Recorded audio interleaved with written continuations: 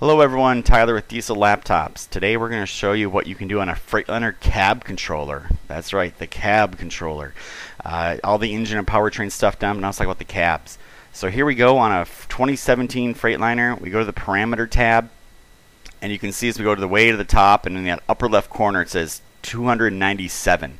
So yes, we are seeing 297 different values, switch positions, anything at all to do with that multiplex system.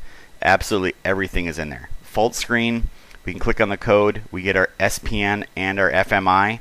Yes, we have all the troubleshooting for all the codes. It's a tool that only comes with a Diesel Laptops TEXA kit. Nobody else has that. So we can troubleshoot all these codes properly. ECU info is generic information, VIN number and such. Activations. This is where you can do all your tests and your commands. So we'll kind of scroll through this list just to show everyone some of the things you can do with it, and we'll run one of them here as well. Alright, so let's do the electric horn, run that guy. This will actually turn the horn on and off with the computer.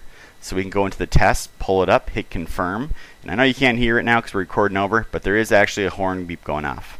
Alright, and then we'll cancel back out. So there you have it, the commands you can do on a bi-directional on Freightliner. Thank you for watching.